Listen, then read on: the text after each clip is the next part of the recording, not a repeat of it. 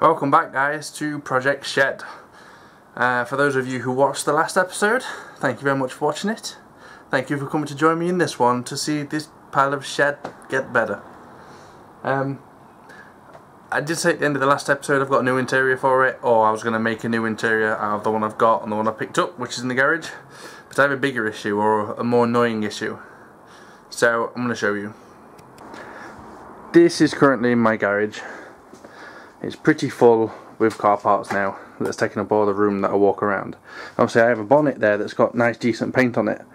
So I need to get that on the car before it gets damaged. So this one I don't care about. It's starting to rust, paint is knackered. It's good. I'm going to cut it up or whatever and get rid of it. So I decided the first thing I'm going to do is take off the bonnet and put the new one on. So I'm not in fear of scratching that one or getting it damaged or anything like that, because that's no bueno. That's no good. Obviously we have a new one. I don't want to, I don't want to get it damaged. So, and also one thing I did notice is if I can pop this with one hand, because this is obviously knackered, and my grill's loose and everything else is loose. Pull that. I need two hands. So one thing that I did notice is this one up here. Although it's got some like oil splats or something up there. It's quite old. It doesn't have any sound deadening, so there's no wonder that the car sounds a bit louder than it actually should do. Obviously, that one there, you can just see, you might be able to just see, it's black because it's got sound deadening on. So that's going to be, yes, I'm adding more weight, but that is an upgrade because it makes the diesel tank sound a little bit quieter. So, to swap a bonnet, I'm going to need help from my fiance, I believe. Certainly when I put the other one on. But I'm going to have to somehow stick something underneath the corners. That's some rags and that, so I don't damage the screen, anything like that, because I'm expecting this one to be pretty heavy but not too heavy. Disconnect the two bolts in each corner, take the ram off, and I'm going to use some pieces of wood to hold it up like that, and then I can grab it and pull it off, hopefully. That's what I'm hoping. So I'm hoping now I've used this bar here, it's not a piece of wood but a bar, to wedge the bonnet up. I've still got the ram on. I'm going to undo the corners, undo the ram, which I need a screwdriver for, and hopefully we'll be able to remove this bonnet. I should hopefully be able to do this. Save that. That's the ram off. So I should be able to loosen off the bolts now.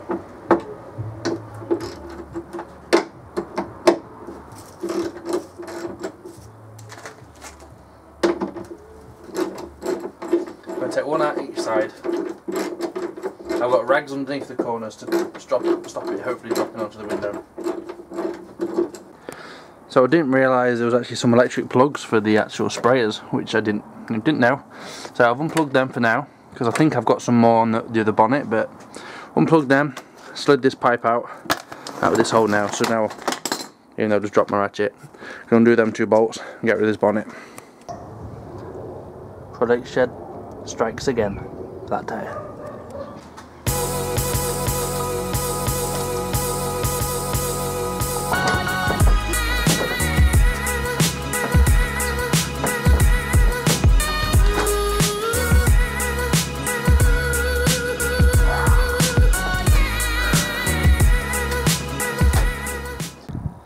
So now the bonnet's off, look how much light there is in the engine bay now.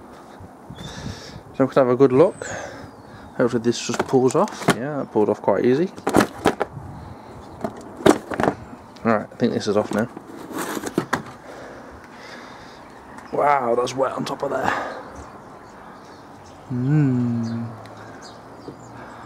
Lots of wetness. So the top of that cover there is wet through with oil. Don't really know why. I don't know if it's been spilt when it's been poured. Look at that. And if it's been spilt when it's been poured, so obviously it's just soaked into that, and that's why that's wet. I don't really know, but yeah. It's time now to try and put it back on my own, or the new one that is. This isn't going to go well.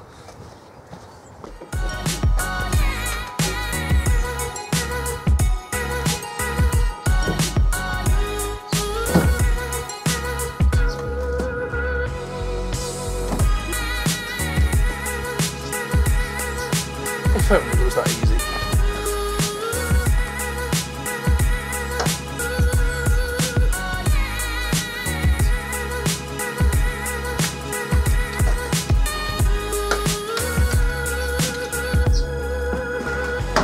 We're getting somewhere.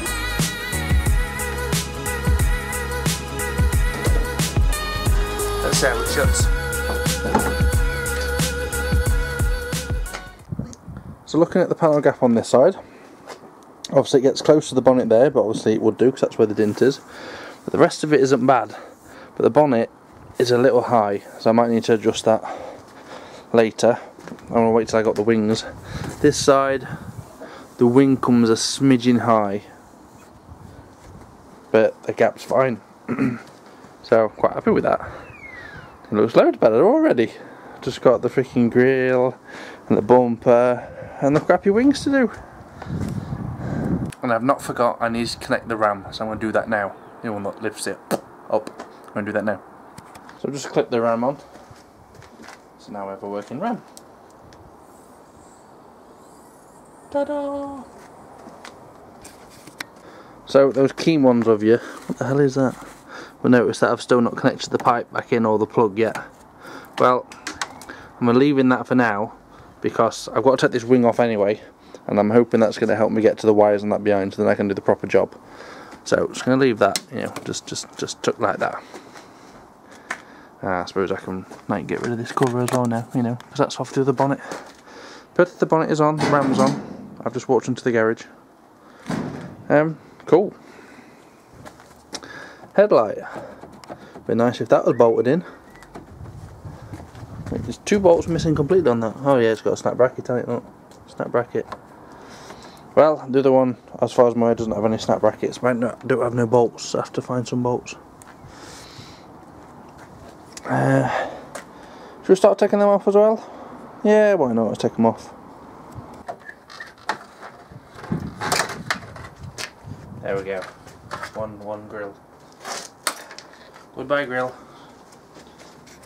I wanted to show you how bad the spray job was on the freaking bonnet. Look at that. That's the blue of, you know, of the colour it was underneath. No wonder that freaking paint fell off. So it's now another day in this video. Now Friday, and I've had a big parcel delivered. Can you see it in the darkness? Can you see it? I think we're just focused. Can you see it? Can you see it? I need to get this bad boy out, get it unwrapped and have a look at it. Not that you can tell what it is yet. It's dead light. Like, dead light. Even though I'm surprised how light it is.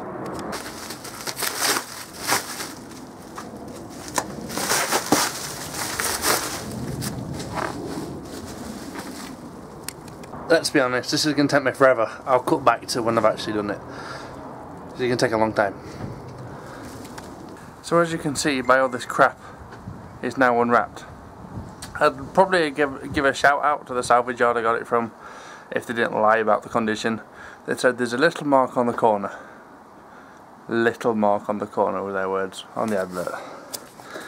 Well, we have a 3 number plate, so we can obviously tell it came off a Y-Reg car. There's mark there. Again, I'm not after anything like perfect, but it's some scuff marks there. Paint's all weird here, but you know, our car's all about weird paint at the moment. And scuff marks all across there. That's probably where I'm going to end up sticking the number plate anyway, so that'll cover most of that up. Got all this crap here that I'll just touch in. I might get a splitter for the bottom and touch that in with some silver touch-up paint. Touch that in, touch that in, touch that in. But it is an R32 bumper. As you can kind of see, you know, it'll look better on the car. It's got to be better than the one that's on. I mean, don't get me wrong. I mean, this is ridiculous. You know, peeling everywhere. It's got to be better than the one that's on. Plus it's sportier looking, so that's got to be a step in the right direction. I'm going to play a game, or you're going to play a game, using your red checker. Find out what car this was. I imagine it was a Golf, but see if you can find out what Golf it was. I don't think it was on a genuine R32. This is not going to work very well because I can't pull it off. Give me a second. Well, the tape's coming off like shit, but I'm pretty sure it's TNC because there's not an arm there for an E. I'm pretty sure it's TNC, Y283 TNC. Someone go and have fun online and see if you can find out what it was. I'm going to take that one off and put this one on. Off to a great start. That one of them, I had to use my hammer.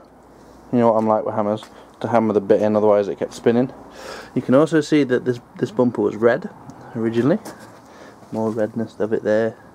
This one just now wants to spin and spin and spin, so I can't undo that one. So I think now I've just got these in the arch. And I think it's just two. One here, one there, and then two the other side. By looking on this bumper, I think that's all that there is. Yeah, 1, 2, and then them in there. I think that's it. So I'm gonna get this ripped off now. One thing I will say, like when undoing Torx bolts, is I was finding it difficult to find out what size it is. And a lot of people start with a smaller size, then work their way up. But by that point, if you put the wrong size in, you've probably stripped it. Always start big and work down. So I found them to be T30s on the top, you know, them ones near the headlight, and T20s or 25 now, I can't remember, around there. What were they? In fact, I'm holding it in my hand. T20s, and originally I tried 25, but obviously they won't go in. Right way to do it, because then I didn't strip them. So this bumper should come off now. So the bit of luck now, this will come off. So I hope you enjoyed me kicking off the bumper. I thought it was quite funny. Yes, this bumper was red, as you can clearly tell. So we've had a blue bonnet, green wings, you can see them better than that bonnet's popped up, green wings, and a red bumper. Funny. I need to steal the number plate off this and I can stick this around the back for scrap. I've took the number plate off. You can see the crap that was behind the bumper. It's not the best plate in the world because it's got that big crack in it there. But I'm going to save it because I don't have another plate. But ideally I'd like to get some press plates or something like that. I won't be sticking it on the meshing, I'll be sticking it above it. Because if I do stick a big intercooler on it, you want to be able to see the cooler and not block it with a freaking number plate. So, time to cut off that number plate and then we're going to test fit it. Whilst we're having a look at the front end, could someone tell me what the hell that pipe's for? It doesn't connect to anything either end. Well, it isn't at the moment. Look, it's just... That's the end of it. And then this side's just the same. Like, was that originally to plumb in for like headlight washers or something? Or, you know, someone tell me what it is, and I assume I can remove it because it doesn't do anything. So just let me know. So let's test fit our new bumper. It's so freaking light.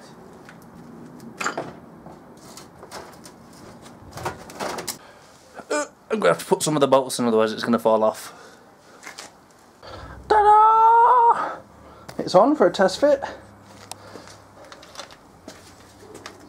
And I am saying test fit quite loosely. Oh no. Does the R32 have a different grille?